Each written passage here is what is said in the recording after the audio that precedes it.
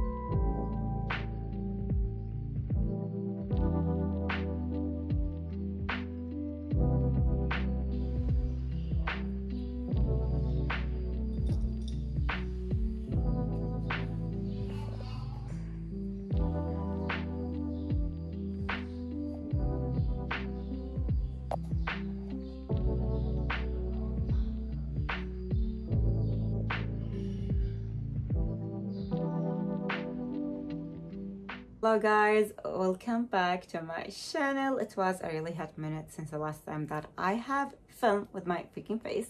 If you are new here, welcome and thank you so much for clicking in this video to watch my chaos life for sure. And hopefully you did enjoy the vlog here and there. To be honest, I filmed this vlog maybe like 1 month ago. And I don't remember specifically what I have filmed, but I tried to rewatch some of the clips because I still did not edit the vlog. So I'm going to talk about the books that I have tried to read during this vlog. And the only thing that I do remember exactly, one day I wake up at 5 a.m. and the second day I will not wake up. But because of that, I tried my best to push myself through the day to read, and I was like in a slump or not feeling to pick up something and read during that time, but pushed me a little bit, and I was happy that I did this challenge, you know, to try to wake up from 5 a.m. just to see if I can read more. And I did. In that time I wasn't reading much, so I did finish some. I remember that I start up the vlog by reading this book, which is Mind Wise. I was listening to it as an audiobook. It did not take that much long time for me because I listened to it as double speed and it is 6 hours, so I listened to it as 3 hours, and it was not good. This book is non-fiction, a self-help book, and I own this book since forever, like 2017, and I really want to give it a go. I started this year actually with reading Be Water, My Friend, and it is also a self-help book, but I enjoyed that book so much, so I thought I will give this book a go, and it did not turn out well.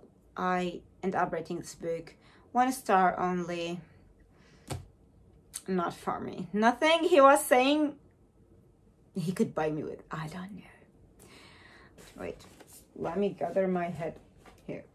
I believe that I pick up Bill and Sebastian, like volume 1. It's a book, but it's like volume 1 or book 1, you could say.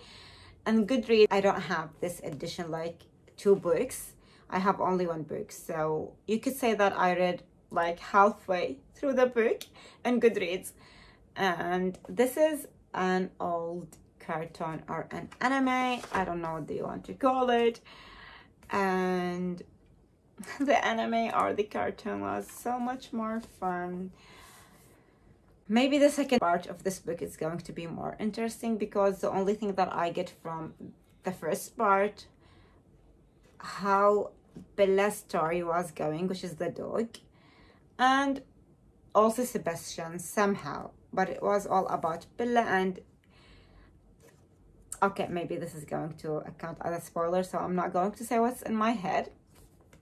And I don't remember the rating of this book. Surely I don't. Fish memory. What did you expect? Let's see.